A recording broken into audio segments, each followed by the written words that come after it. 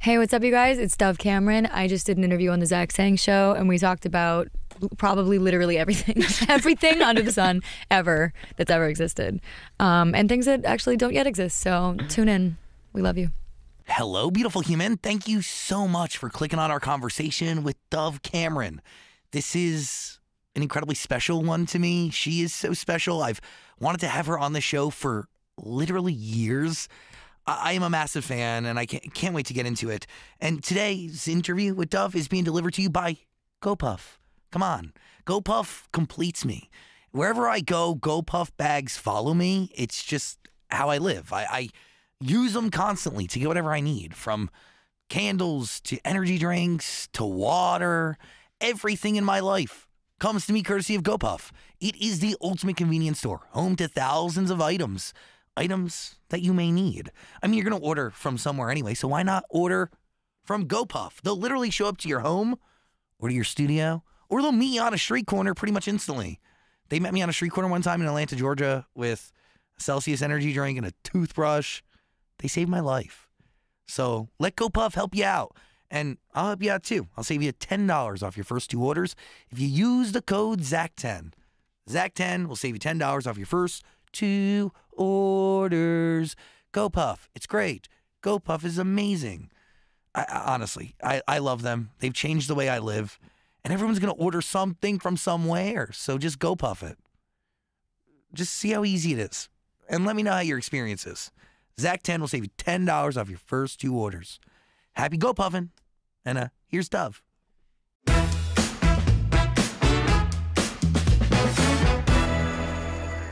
If I'm like ever really fucked, I have to watch either Bo Burnham's Inside or Joker with Joaquin Phoenix. Interesting. Which is like the 2 ends of the spectrum. I would love to unpack why the Joker makes you feel whole and at home. Because you know what it is? I actually have figured this out. I think that the Joker, I was talking to my family about this the other night. I think that Joaquin Phoenix is the Joker is like a weird Rorschach litmus test for empathy. Because I think if you watch it and you're like, ew, scary, ooh, makes me feel sick, then it's like you don't understand that that could be any of us if we were mistreated. And then if you watch it and you're like, oh, I feel brought back to myself, like, wow, how disturbing and how informative, then you understand the human condition. You understand that you're as fragile as anybody. So, by the way, hi, beautiful human. I'm Zach. That's Stanley. Welcome to the studio for the first time ever. Dove Cameron. Whoa. So, let's, I want to dive into that. Okay. Why are you watching it? To remind yourself of what? Joker? Yeah. I think it's funny. I didn't know we were rolling before, so I was much more eloquent. The second the camera goes on, I'm like, I've never had a thought in my life. Good thing I'm only ever on camera for my job. You'll forget that they're here. Okay. I think that the reason that the Joker brings me back to myself is because Joaquin Phoenix's performance is so intimate and disturbing and human that it's like really, what is that word? Like voyeuristic. Like you feel like you're really watching a real human being, which so much of the time as an actor, when I watch movies, I'm so aware that it's a fucking movie that I get taken out of it because I'm like thinking about the shots. I'm thinking about all these different things and the choices that someone's making. But you just watch him and you're like, oh my God, wow, I'm really watching this very fragile and very like, innocent mind. Like I think when you watch the Joker, if you don't relate to him, there's like this is gonna be bad sounding, but maybe not. I think if you don't relate to like the fragility of a character like that, and you don't understand that all of our psyches, if they were treated the wrong way, would end up in a similar position, then there are parts of you that you are like not familiar with. Like I feel like people who have done like shadow work and they know like their darker places that they could go if they weren't taking care of themselves mentally or physically or anything like that, then they won't relate to something like that. This is getting crazy. But you know what I'm saying? I understand it. Yeah, I think that like if you watch characters like the Joker and you feel alienated by them, then you don't know how similar we all are as a human race. And then if you watch it and you're like, oh wow, I feel deep empathy for that person, and you relate in small ways, then I think you have empathy for everyone. So do you want to be reminded that you have empathy in those moments? Do you feel like you lose that? No, I think I think I have an issue with my own humanity on the whole, like in many, many different ways.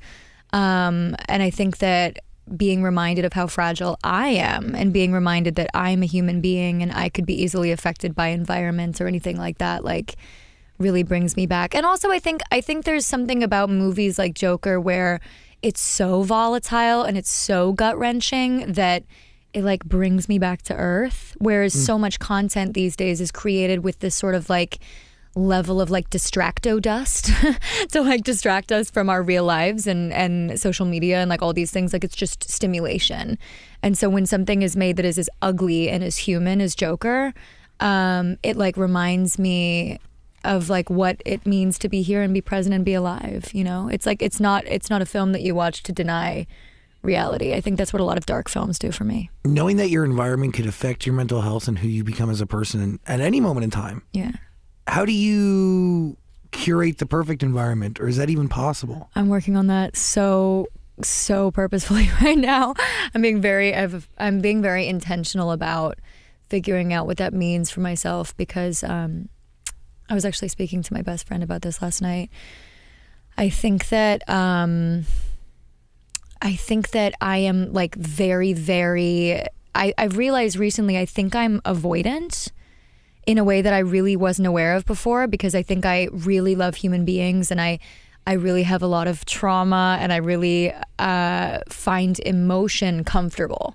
So I was always like, I can't be avoidant. I'm so emotional. I'm so in touch with myself. I'm so in touch with others. I fall in love so easily. But I'm avoidant in all kinds of other ways that I didn't really realize so much of that. I'm a total workaholic. Mm-hmm. I hate to sleep because it's like I always say, like, if I could just never sleep again, I'd be so happy, because I love life. I love stimulus. I love the mornings. I love the nights. I love the afternoons. I love 3 a.m. Like, I love life. But I think so much of that go is me being unable to sit with what happens when things turn off. You're more comfortable when it's on. Oh, yeah, even totally. If on means running out of fuel eventually. Even when on means running myself into the ground, which I almost always am. And I'm kind of in a constant state of like... running, crashing, recovering. Totally, always covering. Always covering. Like I look at... Sometimes it's like that NASCAR, like you're like patching yourself up with duct tape and like oil's leaking and you're like, just go. And I feel like I definitely live my life like that. And I didn't really realize that that's like a trauma coping mechanism. Even though it's like super textbook, but I think you're like blind to your own bullshit. 100%. Yeah. Yeah. No matter how clear it may be, it could punch you in the face literally every day. Yeah. Until somebody else punches you in the face with it. Oh, I'm diagnosing other people with this all the time. And I'm like, I don't know why, I just intuitively know this about you and not me. Not me. I'm adjusted. But so I'm trying to figure that out right now. I'm trying to figure out, like, you know, I'm in my 20s. I wanna, what is that quote? Like, you want to create a life that you don't have to routinely escape from. And, you know. Do you feel like you're escaping? I think I always thought, because I lived so much life all the time and I am so emotional, that those two things together meant I was never escaping. I was like ultra present. That's what I thought. But I think so much of that is there's like this horrible objectifying monster in my head that's like, I can do anything. Just say yes to everything. You'll figure it out as you go. You don't have feelings or needs. And there's like a lack of intimacy that actually, ever since I've been writing music a lot more, I've been confronted with a lot more, because I'm like, ooh, I really hate writing about like my most honest humanity. And it's not because I care about what anybody else thinks. I probably think that if someone else were to dive into my brain, I'd feel safer. It's about what I think about me. Is that what you're afraid will come when you turn off? It must be. It must be. Because, and like, I'm sure that we'll get into this, but like, I grew up with just so many macro and micro doses of trauma. Yeah. That I think there were so many things that I was probably just too young to process. And so I just like slapped a bunch of duct tape on and just kind of kept going. And I'm an adult now, and I'm like, ooh, okay. Like, it's time to open that up again. Yeah. Can I ask, do you wear a locket on you today? I don't have it on me today. No, but I do have it at home. There's a story and a significance behind the locket that I in doing research about you, I was really moved this morning. Thank you. And correct me if I'm wrong here. Your dad would give you a locket every year for your birthday, starting with the day you were born. Yeah. And you've collected these lockets, but you lost your dad incredibly early. Yeah. Where do you keep these lockets? I have a bunch of. It's like a it's like a little locket relic boneyard. I was pawing through my jewelry this morning. My parents used to run a jewelry company, so I have like messes of jewelry boxes and like different ones that mean different things, but all the lockets have their own little special box. Yeah. I don't really wear them as much anymore, I think, because, and this is always an interesting thing to talk about because everybody has, a lot of opinions on death and loss and family and all this, but I lost my dad at such a pivotal age that it was really like a strange thing for my identity. Like I think I had an arrested development identity for a while. When I was like first in the public eye, I was very much like trying to be something that I thought I was because I just like couldn't be present to who I was becoming. Because if I was present, that would mean I was dealing with the loss of my father in a way that I wasn't ready to. So I was doing a lot of like performing in a way that I didn't know. I was 15, like I had no idea who I was or what was me or what wasn't, or what was like carrying on for the good of the company and my family, and then what was like denial. Like it was just a whole hornet's nest of like trauma and being on camera and like bleaching my hair and trying to just like be okay. When you were working back then, who were you working for? Was it for you or for your family? Oh, me. No, that's one thing I can always feel very grateful for is my family would have supported me no matter what I did. I didn't have like a stage family. Yeah. It was always me.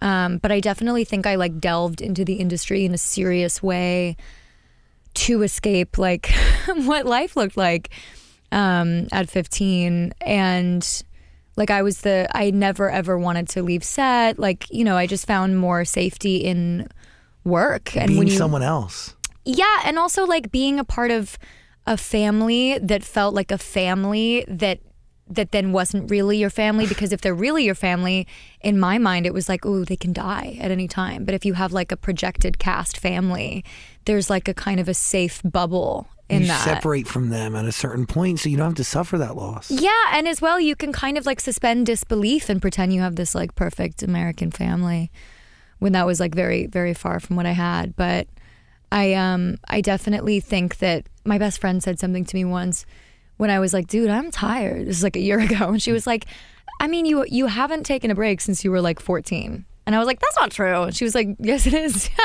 And I was like, oh shit, that's true. Like I kind of started working when I was a child and, didn't go to therapy nearly as much as I should. And then just kind of like never stopped and never took stock of like, it's like not checking on like, I don't know, food, and then being like, oh, it went bad. It's like, yeah, of course it went bad. Like you left it for 10 years. This goes back to you just keep going, because you never want it to turn off. Yeah, it's true. And so to answer your question that you asked me like 20 minutes ago,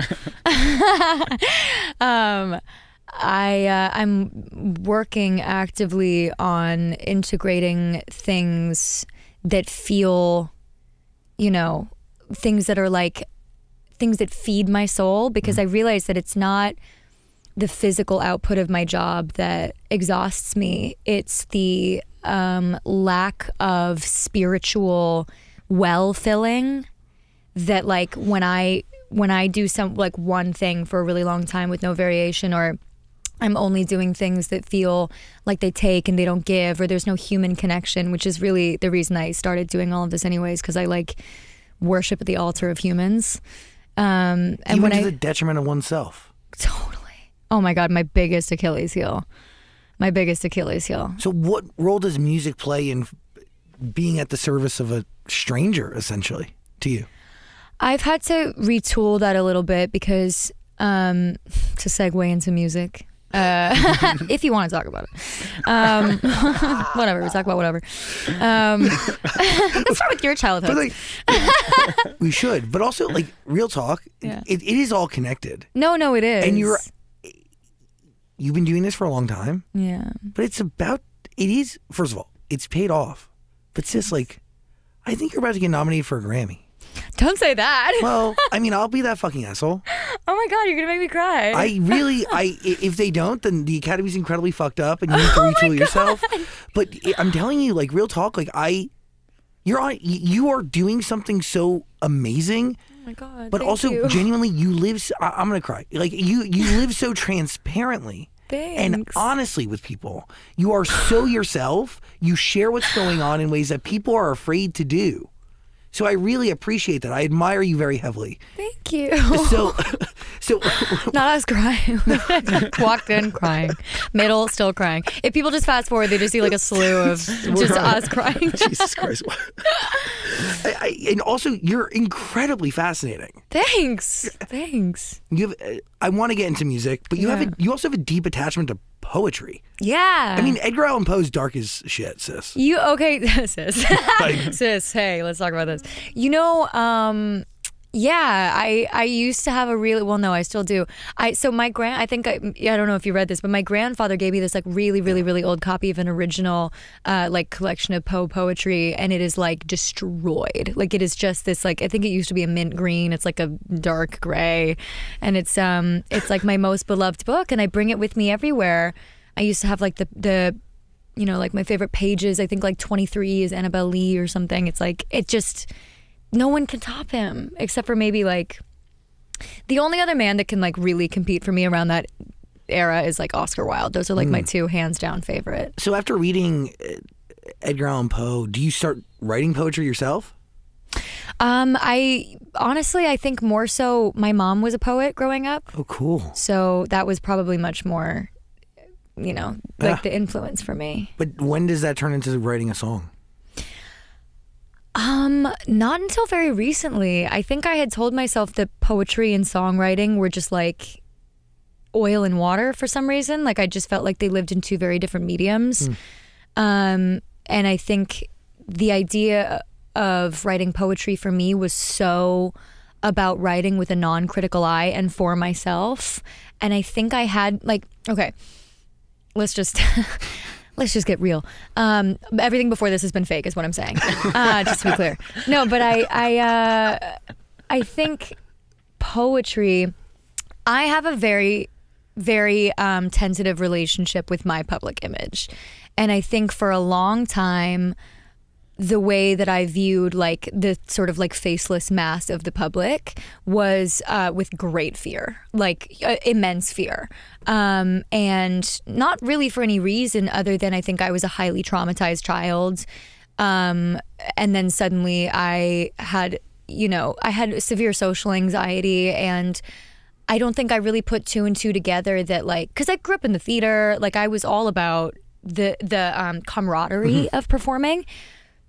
And I don't think I really knew at the time when I was 14 that like pursuing the energetic connection with like an audience and with cast members and with other musicians would really lead to a life that was much more like alone on the top of a hill. Something that is the most, something that is the deepest of community turned into something that could be the most isolating. Yeah. And I think like because I already have like a tendency to isolate as like my coping mechanism for feeling unsafe, it's really been difficult for me to not feel, because I also think like I think a lot of people don't really understand the way that trauma sits in the body is like a really animal thing. It's like highly physical.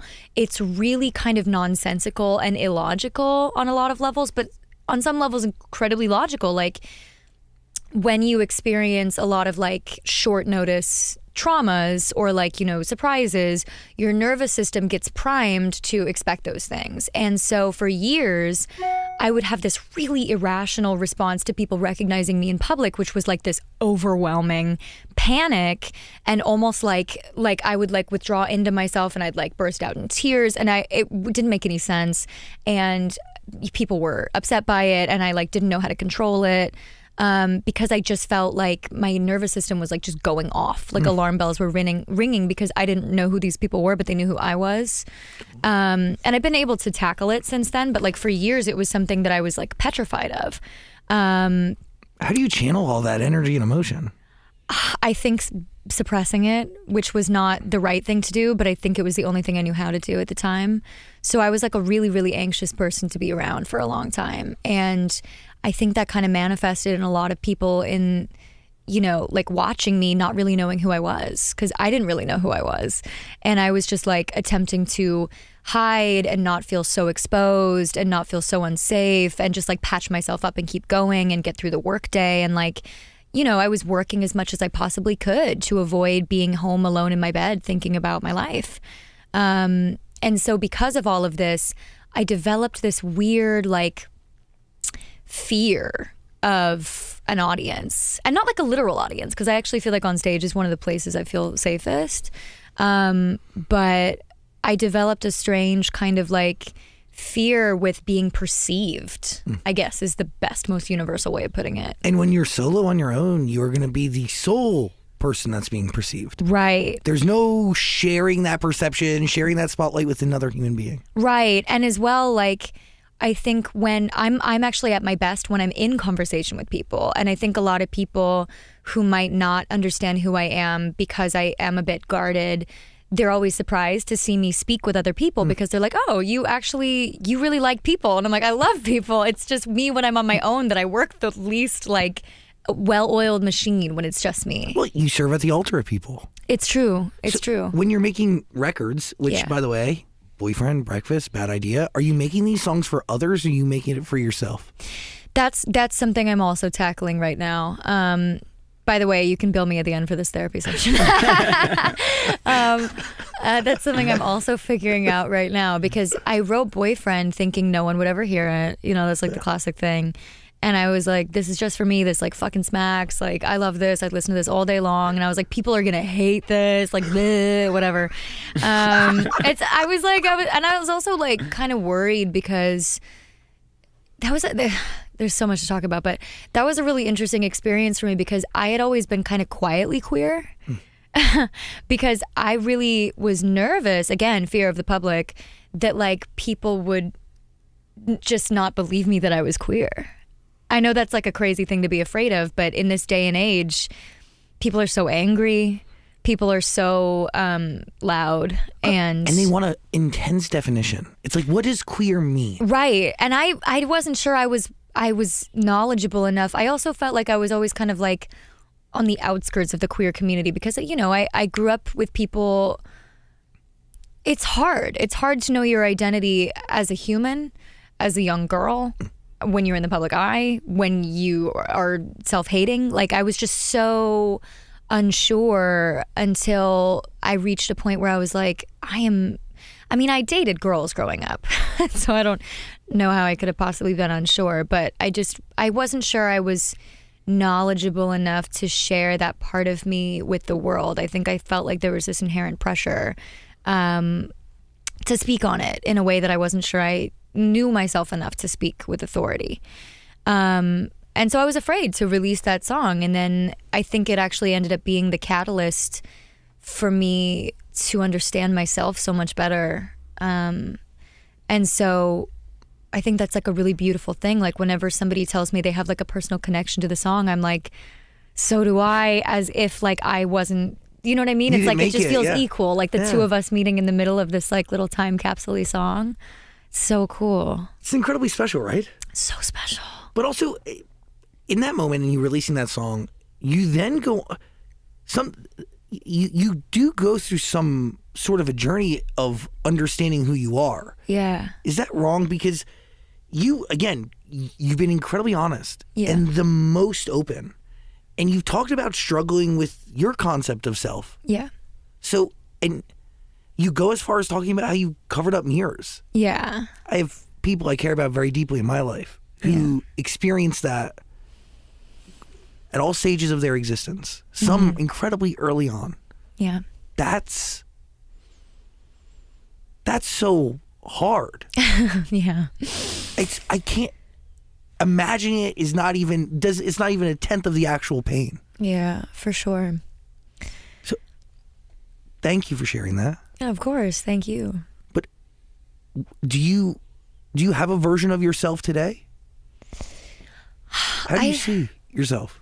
I actually don't. I'm not sure. It's funny that you bring that up. I was just writing a song last night about mirrors and like the kind of like relationship to identity that like image should have and shouldn't have, and like all these things. I saw a quote the other day that was like, and again, I'm like very, very self-aware of how everyone's going to perceive this coming from me, but I saw a quote that was like, the biggest, I'm going to butcher this, but the biggest mistake of the modern world is like mirrors and cameras and our sense of self-perception. Like if we hadn't done that, like how much further along would we be? And like how much does that fuck with our experience? It's like it takes you out of the present moment. I mean, there's so much to talk about with the image and the self. We could talk about it forever. But I definitely think that it is one of the biggest plagues, and I'm admitting, like, it's one of my biggest plagues. Like, I'm not above it at all. Like, it is something that torments me, is like perception of the self, awareness of the self. It's like a sickness. It is a sickness. And it seems so normal that like we forget that it's actually incredibly toxic to be this aware of ourselves and to constantly have this kind of third person view. And it's like everybody these days especially is so aware, this generation with obviously social media, phones, like buzzword, but like even down to having mirrors. Like my best friend and we usually spend the holidays together just to like survive it. We're like, whose family, which holiday? And she started to get into this thing where we would go and like do our skincare routine. She'd turn off all the lights.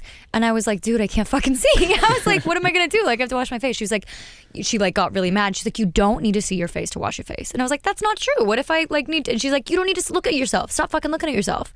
You're obsessed. Every time you walk past a mirror, you look. And I was like, it's such a fucking coping mechanism to always be aware of how you're being perceived and to be like heading off people at the pass and like be defining yourself, like and some of it can be fun. Like some of it is not worth demonizing. Some of it, like, I think that if you're in a healthy space, I find it like experimenting, like, you know, I bleach my eyebrows all the time. I change my hair color all the time. I change my makeup drastically to look like 100 different people. I have tooth gems. I play with my height. Like image expression, like if you go, like some of my favorite all-time like fashion icons and image icons are like Bjork, David Bowie, like, you know, FKA Twigs, like people who are always messing around and distorting and going towards the alien and experimenting with what it means to be a human being. Like a lot of it is really not that serious. And it's really fun. And like, if we can just know that like we are a cardboard box and we're just like here to decorate it and have fun, and then we die when we die and we peace out. Like it's not that serious. It's not that personal. The problem is when it gets distorted and it takes up too much space in your brain and it becomes personal. And it's really fucking hard to avoid that these days with social media and how much image is pushed. And I am so in deep with it. Like I am being mentally aware and being like cognizant of having that issue does not absolve you from the issue. And I need to, it's like something I'm actively working on. But it's something that is a process. Yeah. But also there's always going to be a deep desire to what you see in the mirror match who and what you feel inside and in your brain, and right, be able to express that. But I do think that because I am so aware of that and everyone is so aware of that, I actually think it is an impetus to me matching it with my insides. Like, you know, on the days that I feel, and I get it. It's very strange. Like, I think that I can feel this like peripheral knowingness of like something that I haven't been able to define yet. And I don't know what that means. Like, I feel like if I even begin to finish that sentence, people leap to conclusions. I don't know what that means. I'm not implying something and hiding it. And you don't need to know. And I don't need to know. But I do think that, like, you know, I'm in a space right now where I'm ready to attempt to move some stones around in the garden and like figure out what's underneath. And then work from there, because I haven't been in a space where I was ready to confront all of the things that I piled onto myself to cope with pain, which is really so much of what people are doing these days, is they are just using stimulus and external stuff to pile themselves over as like stones, like they're covering themselves because it's painful to be alive. That is so incredibly true. Yeah. Do you find that music is this in between where work crosses with this ability to also release? Yeah. While also maybe suppress, but hopefully less suppression and more of a release? Yeah, definitely. I think that my strange little experiment that's happening right now this year, which is all of this music, which really does feel like a fun little forage. Like I'm like, let's see what happens if I do this. Sister. Yeah. Come on, this is fucking crazy. It's so fun. It's like, I feel really, really grateful to be in a position to be able to experiment like this. And like, I don't know. I mean, like, I'm one of those people where I'm like, sometimes I wake up and I'm like, I can't believe I'm alive. So then like, to then be able to do this is like height of heights. But I think, but the song yesterday, like that is in line with where you're looking to go in your life. Yeah, no, it's true. And I think that that's like, to go back again 20 minutes ago, when I didn't think anyone was going to hear Boyfriend, I was probably writing from a much more honest place. Yeah. And I was even talking to one of my best friends last night, and I was like, because I think I'm going to delete Twitter. Okay. And I think I'm going to wait. I got a flip phone. I'm going to switch to a flip phone for a while. Wait, shut up. Yeah, That's I found like amazing. a little like 90s like Matrixy flip phone. I got a separate number for it. It's really cheap and I think probably really shitty.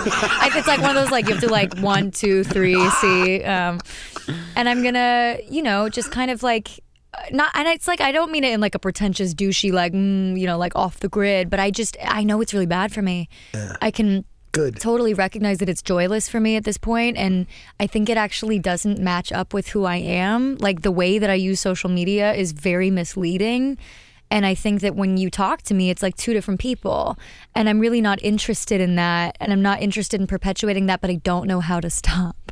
So I have to just like get the fuck off my phone. And I have to like starve myself of things I'm genuinely addicted to. Like in the way where it's like you're not even enjoying it. It's just compulsory. Yeah, it's totally fucking compulsory. That's healthy. You need to do a hard reset. I need to do a hard reset. And I need to like take care of myself because god damn it, am I unhealthy? Like my skin is like sallow. Like I'm like all kinds of like weird puffy. Like I need to just like be a human being. And then I know that this album's gonna fucking smack. I was just gonna say like cutting all this shit out will bring you back to where you were making Boyfriend, which is forgetting that maybe someone else may listen to it. Right. Like that's right. Cutting out that noise. Totally. No, and also to be fair, like I love Breakfast and Bad Idea. I just also know that I was writing those from a very different headspace, like probably from a more protected headspace, like just something with a little bit more of awareness. Totally. And I just need like I think I might even like, I mean my label's not gonna like hearing this, but I'm like I might just like go somewhere for 2 months and ghost everyone. But I think I might. You should. Yeah, I think I might. Like maybe not 2 months because they would find me and kill me, but it wouldn't go over well. You're using the same producer, right, for everything? Yeah, I work mainly with Evan Blair. He's so talented. Fucking crazy talented. Yeah, no, he's the best. So he did Boyfriend? Did you do Breakfast? Yeah, and Bad Idea. Yeah.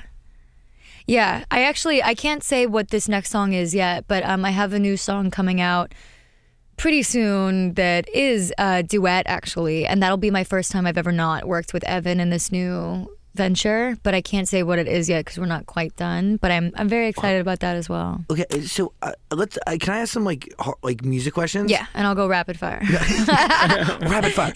What's your favorite color? If you were a sandwich, what sandwich would you be? Oh shit. No. In depth. Whoa, don't get crazy. Please hold back. Grab the tissues. Personal, please.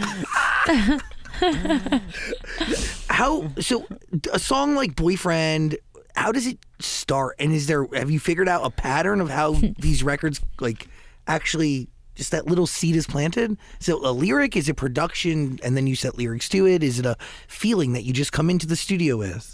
Well, Boyfriend came from like a very impassioned recounting of a real story that happened where I was just like going off and off and off and off. And then I like ended the whole thing by being like, I mean, fuck, like I could be a better boyfriend than him. And we all went, And then it just like that was just the seedling. And then so a rant. Yeah, I was pissed. Passion. I was definitely pissed at a man, as most really wonderful songs start in the same way. But we had a track we'd been working on that was those really aggressive descending horns in Boyfriend. And at first, when we started writing Boyfriend, I don't think we stacked it over those because we were like, this goes way too crazy to like these horns are so aggressive. And then we were like, wait a minute, like let's just marry the two. But at the time, going all the way back to Joker, at the time, it was the very first song I ever wrote with Evan. And we sat down like the day after I finished my little like baby mini Black Box Theater tour. And my voice was shot and I was like exhausted beyond.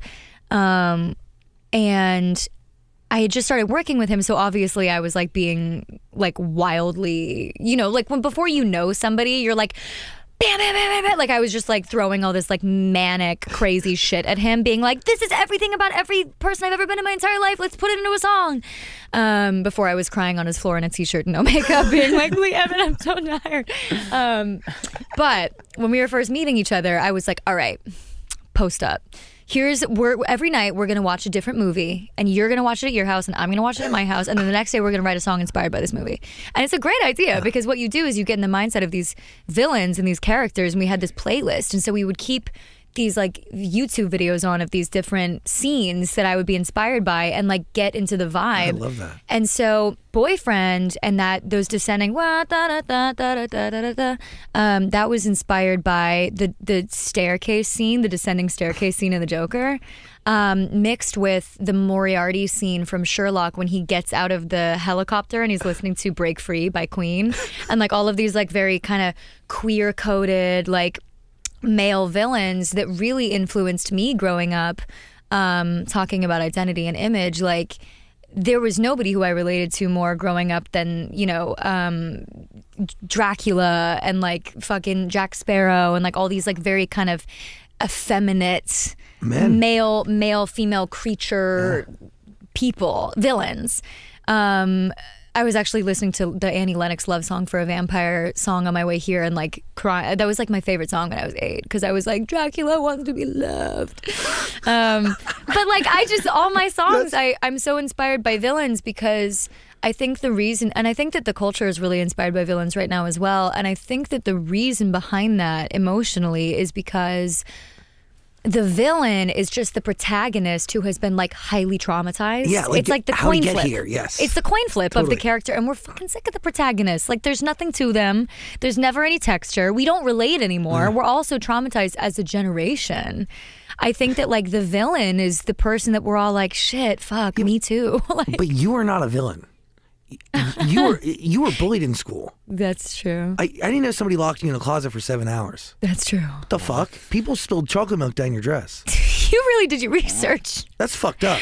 Yeah, but I think I forgive. I like definitely don't hold a grudge against anybody because like in that era. Because first of all, this is gonna be dark, but like I think my trauma's got a lot worse. I kind of like I don't care about the bullying, but I also think like I knew from a young age, and God bless my mom for this, but like whenever because I was more so confused by bullying than anything else because I think again. And this is going to sound made up, but like I really wanted to be friends with everybody. Yeah. I really loved people. Like I loved my peers. I think I maybe wanted to be friends with people too aggressively. But I really couldn't understand the mechanism of bullying because it felt isolative and I was just such a lover and not like a sensitive lover, like an aggressive lover, but I was somebody who so wanted to be friends with everybody and I was a total fucking weirdo, but I didn't understand. I felt like I would never have the impulse to bully because it would make people feel far from me. Like I just didn't get it. And so my mom one time when I was very young was like, but you have to know that in order for someone to cause other people pain, they have to be in pain themselves. And I think that was so informative for the rest of my life. Like I think about that every single time I see somebody like throwing something energetically at someone. Like I don't even feel it because it's like I have never wanted to cause anyone pain like consciously. And if I ever looked back and I was like, oh my God, why did I do that? That was fucked up. Rarely. It was because I was in like immense pain and I didn't even know what I was doing. And I think that's why like, it doesn't even bother me. I very much identify with that. Yeah. I totally understand that. Hurt people. And then we should have compassion for them. Like, and that, well, I mean, also then going back to like loving people too much and having that be the thing that's bad for you. Like, I do think that that is one way that can backfire, is being like, oh, I empathize with you so much that I end up like spending time with people who are very bad for me. Yeah. Well, you don't realize, or but don't choose to let it come into clear focus that person that you have empathy for is actually degrading and tearing you down. And you want to heal them. Like, there's a part of you that's no, don't be disconnected from yourself. Like, let's get on the other side of this. And then you're like, I love a project. Yeah. And then you're like, it's been 4 years. Like, where did that time go? Yeah, for sure. Yeah. Oh, yeah. We just said energetic handshake. Yeah, we're meeting in the middle. We said, oh, yeah, I know that. So you get to really, well, how many songs do you have just sitting on a hard drive done? Oh my God, so many. Shut up, like, really? I think like probably like 10 that I really, really love. All with Evan? Yeah. All of them except for like 2. Wow. Yeah. That's really special when you find a relationship like that. I know. And he's also like my bestie. Like we travel together. We like do stuff. Anybody who goes like, you're going to watch a movie with me from your house every night, and he does it and he sticks with it. I was being a little bit of a dictator about it. I was like, I don't care what you're doing tonight. You're actually watching Charlie's Angels. But that's like how you become besties with somebody. I love him so much. Oh my God, yeah. And you get on that same wavelength and you're able to craft songs like this that sound from the same cloth but get better as they go down. Thank you. Like, really, truly, they sound like you. Thanks. But each song is an evolution and a step in the right direction. Thank you. It's fucking wild. Thank you. Breakfast is amazing. Thanks. Where is that born from? Is that born from a passionate speech again? Actually, I think it was. Yeah, I was like, well, because the thing is, like, I come into the studio so much, and you can probably feel it. Like, I talk this way with everybody in my life. We just like brrr all day long, and that's why I think I'm actually really bad at sharing who I am on social media, because I feel so intimate with the people in my life, and then I look at my phone and I'm like, oh fuck, like Jesus, like I have to like, and so I think I come across as very like on socials because I'm literally not supposed to be doing it. Like, somebody else has to do it for me, because I'm so much better in person than I am about like marketing myself. But anyway, by the way, you're doing a pretty good job. Oh, like, you have thanks. like 50 million fucking followers. I know, but like, here's the thing. Like, let's just be honest. What do you have like, to market yourself? They don't fucking know who I am. Like, they're following me because they like my makeup or some shit. Like, you know, they're gonna watch this and to get a better idea now. Maybe. I hope. Yeah, unless they're like, oh, she's like so annoying. Wait, you know? She talks? Yeah, I know, exactly. Oh my God, somebody came up to me one time not too long ago and I like nearly had a panic attack. They were like, oh my God, you're from Instagram. And I was like, I am. And they're like, I love your Instagram. And then someone was like, dude, she's a singer. And they went, oh my God, I really just thought you were cute. And I was like, fuck me, dude, fuck me. It's like, but see, that's the thing, is it's like, I really need to learn. And I do think it's like a fear of myself. Like, I'm just really bad at sharing. I'm happy to hear you think I've been really honest, because I'm like, it's really hard for me to be really vulnerable on socials because I'm just scared of people. Like, I love people more than anything, and I'm more scared of people than anything. I get that. Which I think kind of go hand in hand together sometimes. Like, the things that you like revere are also the things that you're the most terrified of. Amen. Women. What we're talking about is women. But yes, so I came into the studio and I was ranting about a boy, very specifically a boy. Okay. And it was about like, I think I was in a position where I had been speaking to and spending lots of time with a boy, and it like dawned on me one day that he like thought I was an idiot. Like, I like woke up one day like a vampire and I was like, he thinks I'm an idiot. I had to like go to the studio to like rectify it. Well, Eva, what prompted this realization? I think I just realized that I was so enamored by this person because I tend to like really fall into people. both like romantically and, aromantically. What is that? Platonically. But I just become so enamored and so in love with, like, there is nobody who's in my life that I like half love. I like worship. I know everything about them. I keep lists on them like I am a lover. And I was so obsessed with this person, not even like in a serious way where I wanted to date them, but we were like casually seeing each other.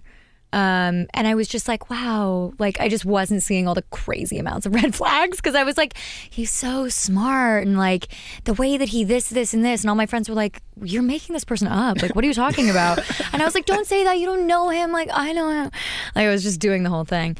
And hopefully I've run out of that juice, but I was doing that for a minute. And I woke up one day and I realized we had only ever had conversations about him. Like I was like, I don't think this person knows a single fucking thing about me because I don't volunteer stuff about me because I'm so into the other person all the time. I am the same exact way. And then one day he like said something to me that was so crazy. Like I think my mom like got married and she did get married. I don't think she did get married. But she got married and I had spoken about it like ad nauseum. And I saw him a few days later and he was like, how was your mom's birthday? And I was like, oh my God, you don't give a shit about me. I was like, you truly just don't give a fuck. And like, it was all kinds of like little things like that where it was just like so clear he only wanted one thing, like it was just one of those situations. And I was just like blind to it because I just really thought the world of him. And I tried to speak to him about it and he like immediately shut it down and whatever. And so I went into the studio and I just started talking about this kind of like, what is it about like being kind and loving to this type of person that like dehumanizes you in a way? It's like you become a function of their stratosphere and their, you begin to orbit around them and then they like stop seeing you as a full person. What is that? Like I can't wrap my head around that because the more someone shows me their humanity, the more I like idolize, worship. Like I just don't get it. That mechanism can't work for me in my brain. By the way, when's your birthday?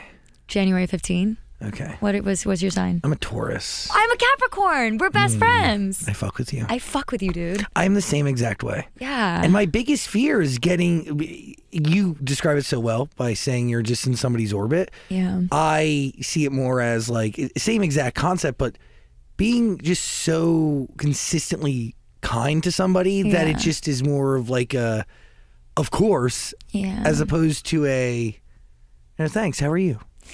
Yeah, like prioritizing someone so much that then they dehumanize you. Like that's really what it is. It's like if you break the mechanism down, they have stopped seeing you as a human with autonomy, and they have started to see you as a function of what works for them in their life. And like, yes, of course, like that's like tale as old as time. We all know this. But it really is such a heartbreaking mechanism because it's just means something really shitty about those humans that you don't want to think. Like, because we're saying that the more anybody prioritizes me and shows me their soft spots, I'm love like, you more. Forever, let's go on trips together and get tattoos. I'll like, die for you. I'll fucking die for you, dude. If you share, yes. If you show me the yes. And so then if you like reverse it and you reverse engineer it, you're like, oh my God, we are fundamentally from different fucking planets and you are never going to see me the way I see you. How did I get myself into this position again? And then I like what was the sign of this person? I just need to know, just for reference. What's your sign? No, Sagittarius. Okay. I shouldn't have said that. Why? Never mind. He's an air sign. He's a generic air sign. It's just like, I never want to say any personal details about somebody. But we're besties here. So the month that they're born is like a person? Yes, because I don't date anybody. When I say month, I mean it's equivalent. Yeah. Their star sign is essentially their social security number. Listen, I'm a girl. That means like somebody could cross-examine this shit and know exactly who I'm talking about. We'll delete her. No. But it's true. Sign. It's like a fundamental difference. And so I had to go to the studio and I had to be like, because also I think the thing that really bothers me about that, and I think a lot of women specifically are going to relate to this, everybody, but also like I know that a lot of girls who I speak to about this feel the same way. When you become soft and committed and caring and doting and romantic and celebratory for someone, it's because you're doing that on purpose. You're offering that to them. You are giving them something you don't give to everybody. And I think a lot of women you know, I think a lot of in like heterosexual couples specifically, just speaking about this because this is this situation. A lot of men expect that of femininity, and so they forget. Like I am an incredibly fiery, tough, scary. Like if I want to be like that's not like my mode of operation all the time, and so it was like something that I was, you know, kind of like that was like how I felt. I was showing him I felt safe with him. So then when I got like pissed off about it, I was like, God damn it. Like, I can't believe I let this person in this way. And like the disrespect of not even giving me the time of day or caring about me in any sort of real way where you even see me as a full individual, like that's over for me. And so I was like upset that I even could have done that to myself, because really I did it to myself. Like I let somebody in who I shouldn't have. But then I had to write a song about this person who's like playing this character of like, you know, this like big machismo, like you're smoking my hair hot and dirty like the LA air, like that face, it ain't fair, but you don't know what you don't know, which is like, you don't know shit, you know fuck all. Like you're an idiot. And I was the one who let you into my life, and I actually could eat you if I wanted to. Listen, it's not a... I didn't say I was writing poetry. It's fucking amazing. No, but it's, you know, it's because a simple song. You could eat them. I mean, not like cannibalism, but you could verbally and emotionally destroy them if you needed. Well, and I don't ever, like, that's not my motive. Of course. It's not my thing, but it's just like annoying when someone underestimates you and then you lose yourself in it. I'm the same way. Because then I totally am one of those people where I want to be soft for someone, and then when you regret it, you regret it. Oh, and if you hurt me, like I will hold grudges. I will never talk. That is very Taurus of you. I have no fucking problem never talking to you fuck again. Oh, see, that's where we're different. I'm like, I will never speak to you again. And it's been like 5 days. And I'm like, I just want you to know that I didn't mean that. And I love you so much. And if you ever need anything, I'm hopping on a plane. Like, if it's grave, that's crazy. Well, like, yeah, but if they like really, like that, if that guy pops back in your life, you're not going to go. You're not No. I think there's levels at which you can hurt. And like, my receipts have different lengths, you know? No, my receipts have different lengths, honey. A word. No, it's true. But I think I tend not to take, like, I don't really take anything personally. Like, I totally know that that's my thing. I got myself involved with someone like that. And that was my own kind of, I'm writing another song right now about self-harm, actually, not literally self-harm, but like the ways in which we self-harm that are like secret and sneaky, and how my relationships have been like a form of self-harm in the past, like a self-flagellating behavior because I didn't believe I deserved real love. And at the end of the day, you can blame the person who is bad to you.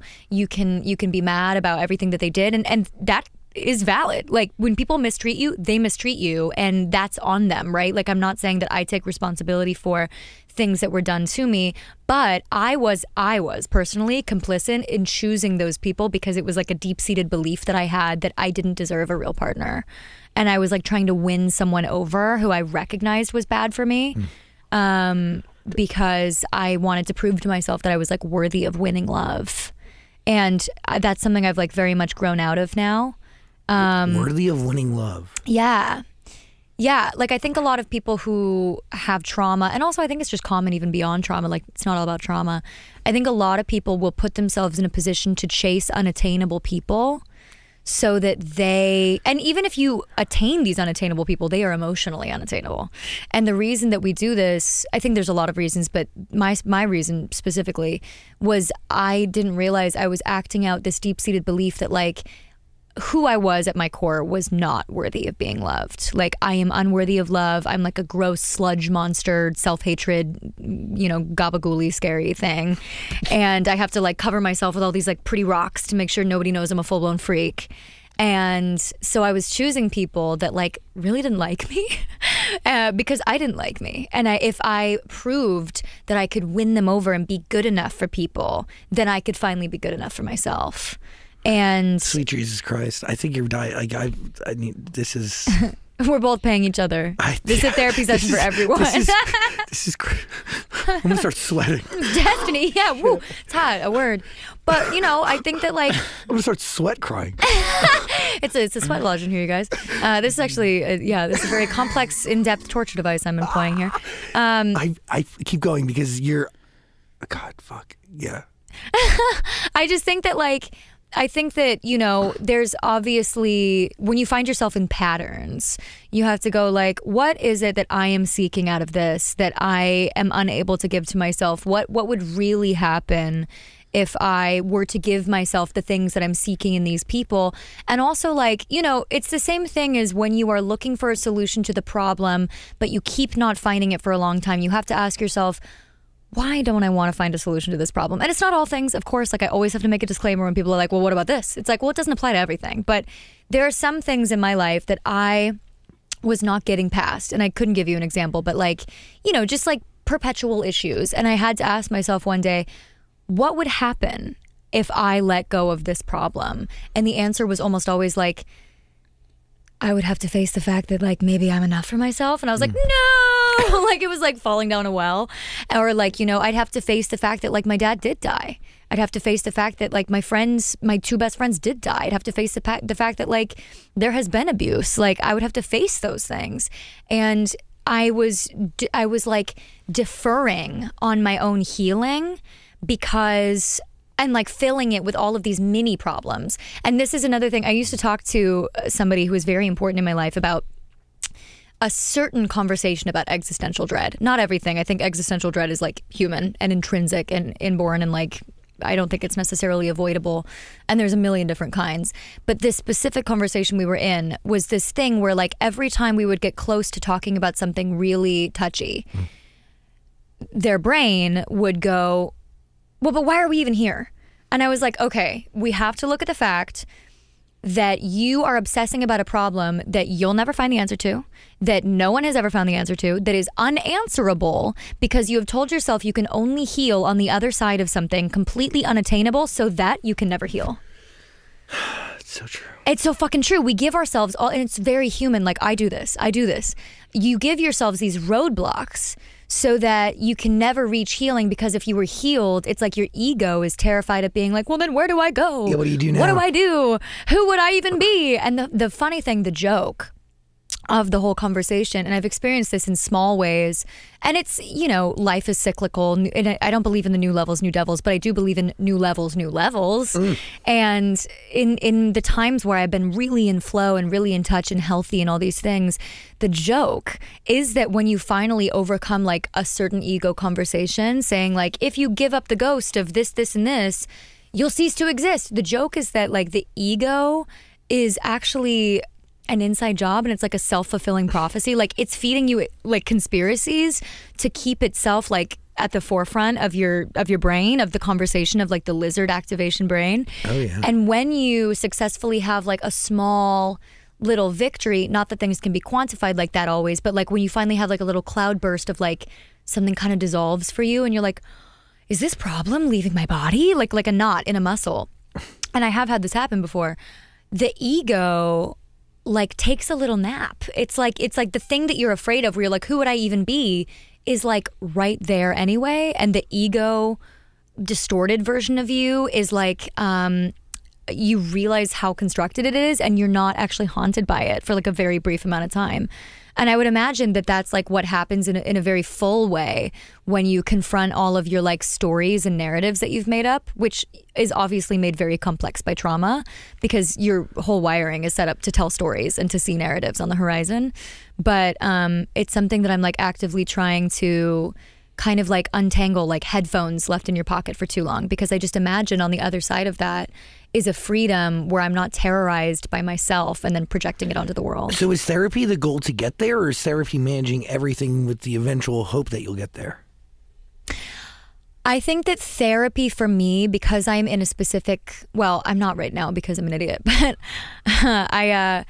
when I do take consistent therapy, it's always trauma therapy, where it's like, it's, for me, talk therapy doesn't work because, as you probably have ascertained, like I can psychoanalyze myself all day long and it doesn't land, right? I'm like, I know all the answers. Cry. I know all the answers. Lock myself in the closet. But why are we locking ourselves in the closet? Yeah, I know. I came out of that thing a long time ago.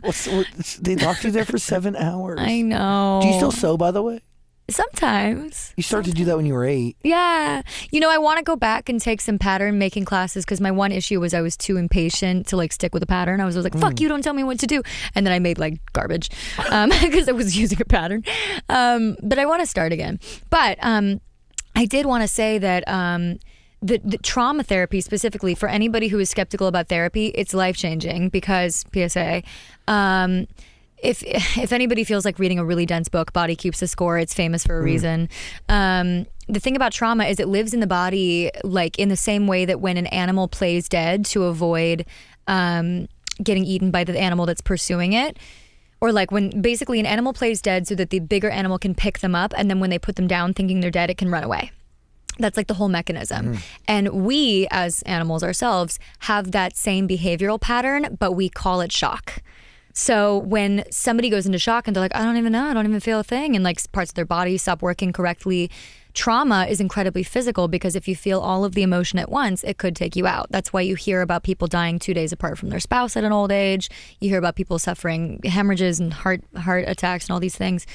The body cannot keep up with the pain of all of those emotions a lot. So you go into shock to preserve yourself. That means that all of the emotion that was coursing through your body at the time couldn't be processed. So all of that cortisol and all of those triggers are now like interlinked in places they shouldn't be.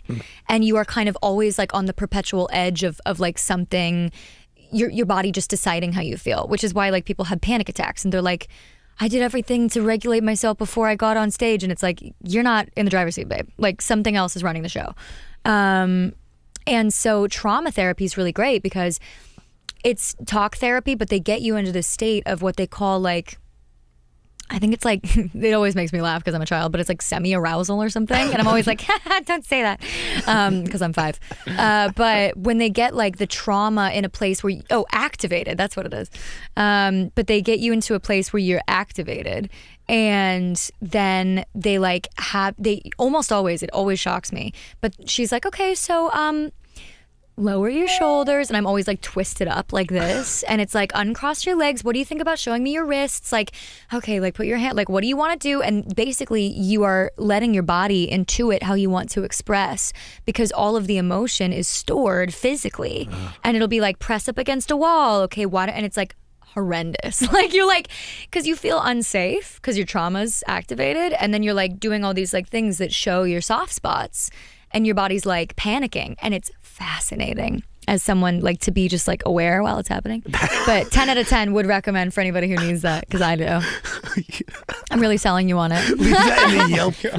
I know. I'm like, and my Groupon is. I'm like, use code Dove20. By the way, I provide this service. Go to my website. That's. It's fascinating. Yeah, I could probably use it. And it's fascinating too because then it makes you aware of just how much everybody is interlinked. Like we could all be. Yeah. We all run like little animals. Like I have so much empathy for people because I have empathy for myself and vice versa. So, a record like Breakfast is bad. Does it make what you went through in that relationship any sweeter or hit a little different because the song actually hits, resonates with people? What, Bad Idea or Breakfast? Breakfast. Yeah, definitely. I mean, it's funny too because even going back to Boyfriend 10 years ago, it feels like that. Going back, that was taken from a night that was like really ugly. Like that night was like ending like crying in an Uber, and it always makes me laugh that like you never know looking back at like these nights where you're like, oh my God, I'm not gonna fucking survive this feeling. Like sometimes those nights are the things that end up being like a weird little Horcruxy, like X marks the spot for something really magical. Yeah, the shittiest moments could produce some of the most incredible pieces bangers. of art. Yeah. Shittiest moments make bangers. No, it definitely makes it sweeter. Definitely. And, you know, I mean, anything. I used to date this guy who said something to me once where he was like, every song that I write is my way of processing it. Like I put it in a little bottle and I put it on a shelf, which is then like I don't have to revisit it. And I was like, that's a problem. I was like, you should still revisit it though. Do you revisit when you perform these records? Yeah, definitely. I think I'm like, for me, it's the opposite. Rather than like encapsulating something and like trapping it like a little fairy, I feel like I'm like opening up passageways in myself that like music, this is like really lame, but it's like music is like a free flow, like little golden thread between people who enjoy it and the person who wrote it. So for me, it actually feels like a little bloodletting or something. I understand that. Yeah, it's common. But A release. yeah, a release. And also like I have a huge, I get really self-conscious talking about like my pain or my life or my emotions or something, because I think I have a narrative that I'm a freak. I think everybody has a narrative that they're a freak. It's like the most universal thing. But B, I think I have this weird thing where I'm like, I don't deserve to have sadness. And so I have this, which is I also think like just like a common thing for people. But I think writing music has actually helped me forgive myself a lot, because when I put it into a song and I hear it, I'm like, oh, I'm able to look at it as valid or something. And especially when people resonate with it, I'm like, oh, okay, so we're in this. We got this. Well, you're seeing it from a new perspective, and then you're seeing other people be attached to it. You're realizing that you're not alone. Yeah. It is incredibly therapeutic and special. Yeah, and I think it helps you stop hating yourself so much. Like, it's definitely done that for me. What are you thinking, Daniel? It's just been a great therapy session for you guys. I'm just here to make sure everything's running. He's like, I feel nothing. I'm completely emotionally numb, but this has been nice to watch you guys. Yeah, I'm dead inside. Can't relate to you guys, but keep going. Yeah. He's like, I'm actually stable. So we're like, oh, what's that like? Over there, Sagittarius. Sagittarius is like one of my all-time favorite signs. Yeah, thank you. Yeah, he says yes, agreed. What's your star sign? Oh, wait, everybody's great in here. What do you not like? I can't say that. What's that? We have a Scorpio, I think, in the other room. Is that a November birthday? I think that is November, or maybe September. Oh God, I don't know. I'm a Capricorn with a Scorpio moon and a Gemini rising, which is like a crazy chart. Interesting. Yeah. Interesting. Yeah, but I used to like be really anti-Gemini because I had an ex who was a Gemini, and then my best friend informed me I was a Gemini, and I like 180. I was like, Geminis are actually amazing. I was like, now that I know that, you know what? Geminis are creative. Geminis are social. Dan is the opposite of me. Incredibly opposite. We don't have a single thing in common. Can you guys? tell? Yeah, but it's cute. You guys are like the odd couple. It's so Like weird. the super cute odd couple. Somebody new just joined our team, and they brought that up to me the other day. They were just like, it's crazy that you've been doing this for 11 years together. You don't have there's not a single thing in common. Nothing. That's cute. It's no, hard. I think that's cute as well, because then it's like the friendship is just organic. It's not like, Sure. oh, I see myself in you, which is nothing wrong with that, but like just vibe. That's cute. Do we vibe? Depends on the day. Oh my God, ladies, stop fighting. Why'd you live in India for 6 months? So that's actually, I don't know if I had said that specifically, and if I did, I was talking crazy. I grew up with parents that had an import company out of India. Oh, cool. And so they would go to India for 6 months out of every year is maybe the conflation.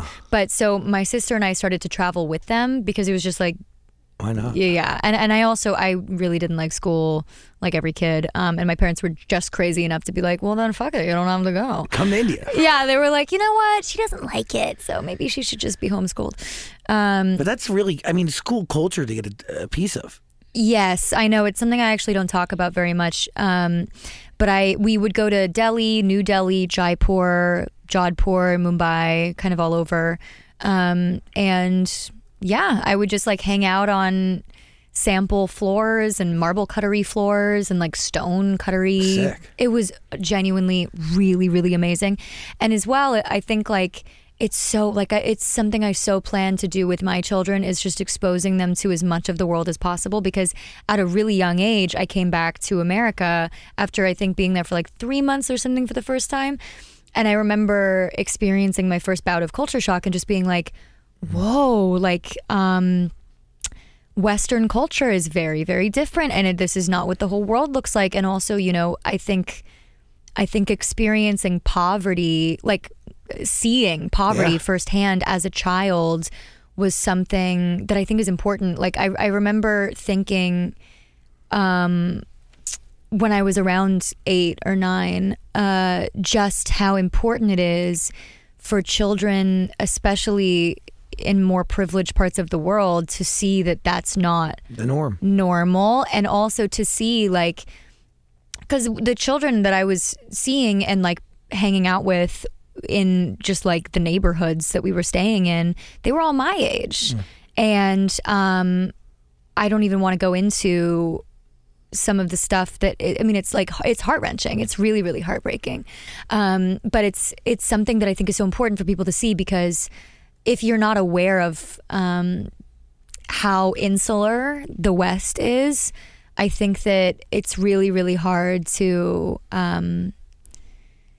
I don't know, have like a complete rounded out empathy, Totally. feel involved with like worldly issues, understand your own privilege, like whatever. Yeah, all of it. Yeah. Is sticking within your bubble and keeping domestic to I your think that state, is the your worst neighborhood, thing your you can country? do for Totally. yourself. You're Like, limiting yourself. Totally. And also children are much more capable of holding things to, like, I remember I was in a conversation with a brand when I was very young, and I really wanted to work with a specific charity, and they said, ooh, we can't do that because parents don't want to show their kids that like they could go hungry. It's too disturbing for children. And I thought, that's so not true. Children are so capable of handling these big issues. And if you're doing that, you're breeding empathetic adults rather than idiot adults who are like, well, I don't give a fuck what happens to so-and-so. That's 'cause actually you cure problems. that's the whole over fucking issue, generations. is that Yeah. people don't know. And when they're in their formative years, they're not exposed to people who like, it Totally. breeds selfish people. Anyway, A- pisses me off like nothing else. Amen. Do you still have Stanley?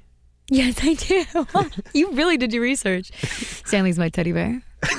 Stanley's my really disgusting tattered teddy bear. Actually, my sister got me a new teddy bear last year because I am a child. But it's not Stanley. Nothing will ever be Stanley. No. You planted seeds that have grown into trees in Washington. Yeah. Have you gone back and visited these trees that apparently have intertwined with one another? Yeah. Where did you read that? I don't even remember saying that. That's so cute. What? Is this a Claudia thing? I mean, we have producers that do some great research. Oh my God. Yeah, no, I sometimes go back. I think for like many, many years it was hard for me to go back because it felt like a weird ghost town. Like I was just like, ugh, like memories. But those trees live. But those trees fucking live, dude. No, there's a lot of it. Like I go back, and Washington is like the small island I'm from is relatively untouched. And so it's nice. Like my best friend and I went back last year, and we were able to like walk around the grounds of my childhood home, and you know, she was able to like kind of be a part of that narrative. That's really special. No, it is. You still have your teddy bear. You have trees that you've planted when you were 3 that are thriving today. Yeah. It's really nice. It's true. Got a, collection of lockets. It's, I feel very lucky. For as much like strange, like dark, You have the right ties to the past. I also still have like really magical pieces of the past. Yeah. Really for cool. sure. Thanks. I want an album, but I want you to also take your time. Yeah. But you have 10 songs. Me too. Yeah. I mean, I think my goal is to have 13 because that's my favorite number that I really, really, really love. And, I think every time you bump it up like a new echelon, you obviously like dethrone your previous songs, right? Like that's always the thing, is you're like, this is the best, and then you're like, oh, I fucking hate that now. It's been like a month and you're like, that was shit. It was always shit. But that's like what happens. And so I'm trying to, take my time. I also, it would be a debut album, so I don't want to fuck it up. I don't want to be an idiot, right? And just be like, it's good enough. In the songs that you have now, you have 10. Are you realizing a story that's being told when you listen to all of them, or are you focused more on telling singular stories per song? I think they're all singular stories. I think that because I'm like 100 different people in a day, I get very like focused in on like one thing, like the song that I'm writing about, like mirrors and my relationship with mirrors. I started literally this exact thing. I started to encapsulate. I had someone recently tell me, an ex of mine actually, that when he looks at me, it's like looking at a mirror, and he sees himself reflected back, like in a way that is like, he meant it as a nice thing. Like he meant it as like you are so clean energetically that what bounces off of you is like the person who you're speaking to. And he said, and I don't like myself enough yet to be able to be confronted with you. And I thought that was so unbelievably profound and like a really astute understanding of how this person was triggered by me. Because he was like, you see me so well that I don't want to see me. And I'm like hiding from myself. And so I'm hiding from you. And like, that's why we can't be friends at this juncture. And I thought that was so fascinating and so true for this person. And so when I was writing the Mirror song, I was like, oh, I wonder if this is actually the song about that, because it's mirror, mirror. And then I was like, I have to compartmentalize those two ideas. Like, I can't just throw everything into one song. I think each song is its own emotional through line. And I could put so much into each one, but like, I want them all to feel so specific that like they are like one chord in your body. Totally. And I think that like that's something I really, the album might feel kind of all over the place for that reason, but I like that. I think that's like something I'm interested in doing creatively regardless, you know. I'm excited. Thank you. I mean, how many songs do you think you need to get the perfect 13? Well, I mean, I think that probably one or two of the songs I've released so far is going to be on the album. And so the stuff that I'm doing right now is incredibly varied. Like, I've just started to fuck around with more ballads. Sick. Which at first I was very like, I hate a ballad. Never come at me with a ballad. Because I think I was just like, didn't want to be vulnerable. And with myself. And then I started to write all of this like really depressive poetry. And I like read it to my mom. I was like, oh, here's one I wrote, because she's a poet. And I was like, here's one I wrote. And I read it out to her. And she's like, do you really feel that way? And I was like, oh shit, I'm so fucking sorry. I should save this for myself and my therapist. And then I was like, no, you know what? Like, that's the kind of stuff that should find its way into music, because that's the stuff that hits me the hardest, is like the really ugly thing that you're afraid to say is always the thing that people are going to relate to the most. That's it. Yeah, because it's like, it's that whole joke of universality is in the specific. Like, the more specific you get, the more everybody's like, you wrote this just for me. And you're like, oh shit, we're really just all the same little monster. Scary, incredibly vulnerable, but ultimately healing and helpful. Absolutely. To you and to them. Well, because you know what it is it's without the truth, there's no life. Amen. And you know, like when you say something that's true, even if it's so awful to hear, it's always better than living in this sort of distorted reality of like what you wish was. Always better. Amen. Fucking man. This may go down as one of my favorite conversations ever. Oh my God. Thank you. I'm so happy. Like, this was my dream. I've like always wanted to do this, and but now I'm actually kind of sad that we have done it. I'm like, this was great if I could just like live in this last 4 days. I really, truly, you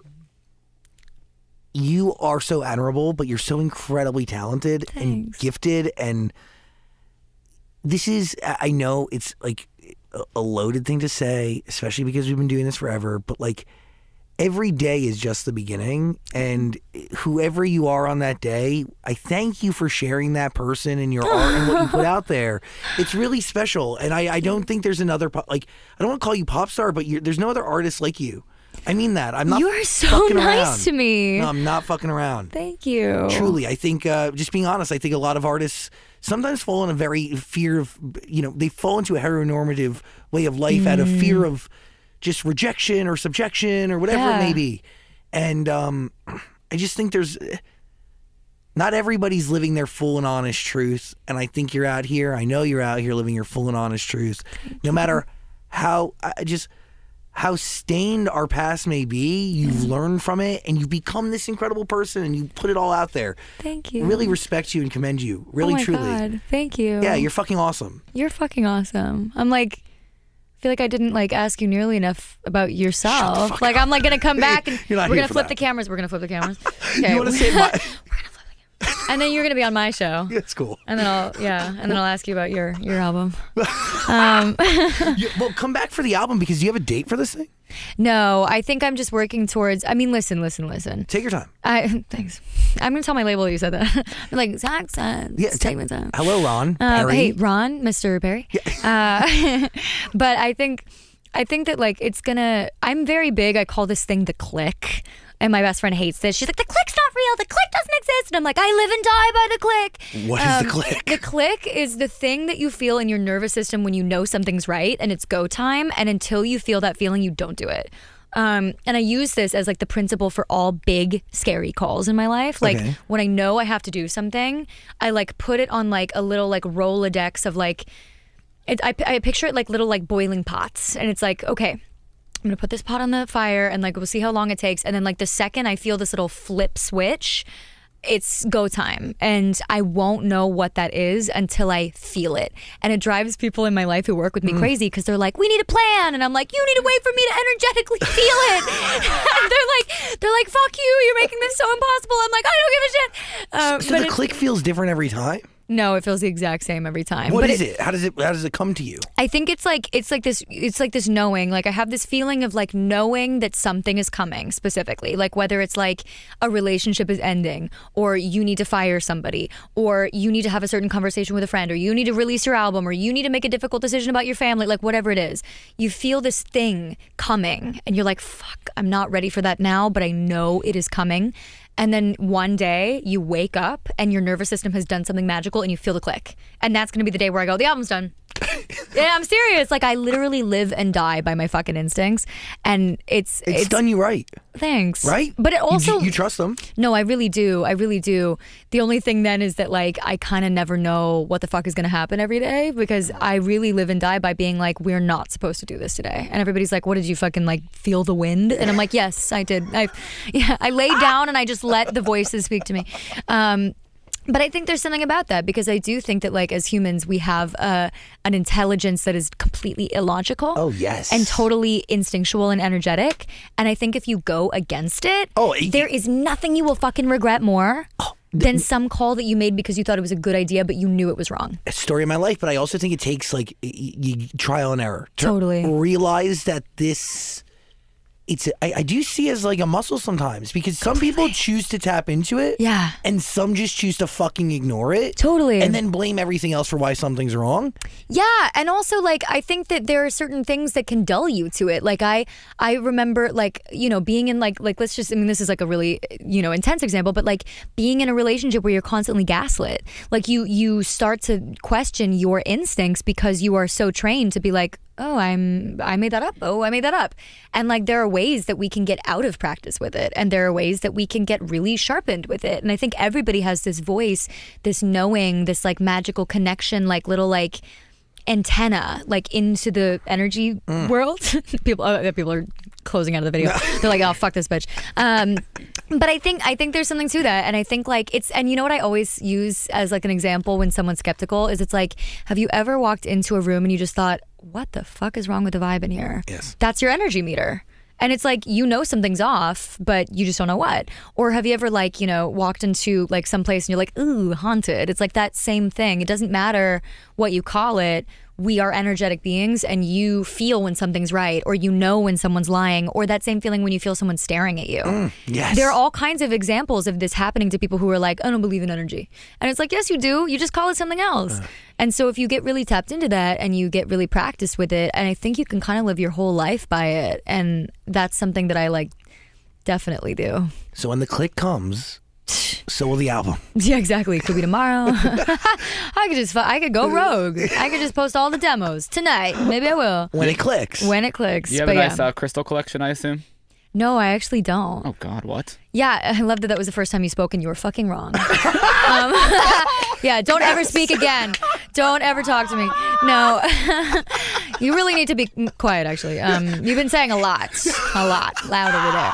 No, but you know what's funny? I grew up with a mother that, because she was a jeweler, she always very much educated me on the fact that crystals literally do hold magnetic poles, because that's what a lot of watches used to be run on. They used to be run on quartz. Like there's a reason that, you know, they have certain poles. There are fields. If you check under, you know, I don't know, certain fucking machines, not an expert, but like they give off an energy. They do. Like that's what runs old clocks. So I believe in it, but I don't think I believe in it in the way that like LA really believes in it. Like I'm not big on like, I don't judge anyone for it. I actually think it's kind of fucking sick, but I just energetically Again, I don't feel the click with crystals. I could put myself like, I think more so than anything, I believe in like little, like objects that hold special meaning for you. Yes. Not like good luck energy's talismans. in that too. Totally. Like I have certain things, like my mom has this really, really old like piece of silver that has been passed down that was like people would pray over. Oh. And so it holds all of this energy for all of this like people getting through really hard times. And I leave it be because it's not, you know, I would never like degrade it down to something as simple as like, please let me do well on this audition today. Like that's so fucking stupid, right? That's like, you know, someone being like, I know that like God really helped me get this field goal. It's like, okay, he's like, nah, doesn't care. Personally, I don't think. But I think imagine he did. yeah, God has time for that. But like I really believe that like, you know, in times of great despair, or like needing guidance or something, I believe in the power of human beings. Oh, yeah. And I believe in the energy that they leave behind. I believe in, you know, like especially an object, or like I think like old theaters hold this because of all the emotion there. I think like old churches. I'm not personally religious, but like I just believe that like the human expression stays. Oh, yeah. And I think all of that energy output is so intense and you can connect with it. And I think like in times where I have been like at my worst, like at my all-time mental health lowest, like, you know, I'm trying to survive something. I call upon things like that, just not even in a way of like, oh, give me something, give me guidance, but just like to know people have been here before. And I am like on an energetic plane with people who have experienced also intense pain like this. Like there are people, I'm not the first person to lose a bunch of people. I am not the first person to experience, like suicidality. Like I'm not the first person.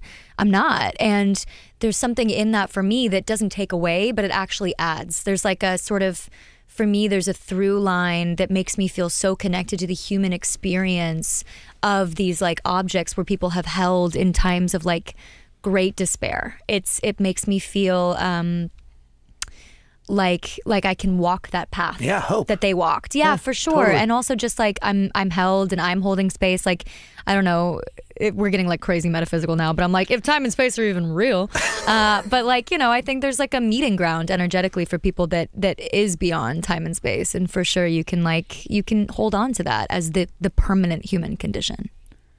That is beautiful. Dove's got it, go. I know We're talking about talismans. We're talking about guys. We're beyond time and space at this point. There's no hope for us. Yeah, whatever's left on your schedule doesn't exist. Exactly. Time's made up, so they can wait. But we can do a part 2. Yeah, you can come back on for the album, please, please, please. I will. You're always invited. You're really Dude. one of the famous people, my favorite people to sit on this couch. I really thank you for giving us your time, your energy, but also your honesty. I really thank you so much. Thanks, man. And I ask you to listen to all of Dove's music, Boyfriend, Breakfast, a lot of it's Bad been Idea. taken off the internet, so. Well, You are like just firing shots today. He said, you must love crystals. He said, I bet you have a lot of crystals. He said, I don't know about pain, but that's nice for you guys. you gotta listen to all of Dove's music on Amazon Music, please. Dove Cameron, I love and appreciate you very much. You're a fucking rock star angel. And you and I are going to have words. We'll talk later. But we're great, and we're besties. Dove Cameron, Thanks, everybody. guys. Thank you, guys.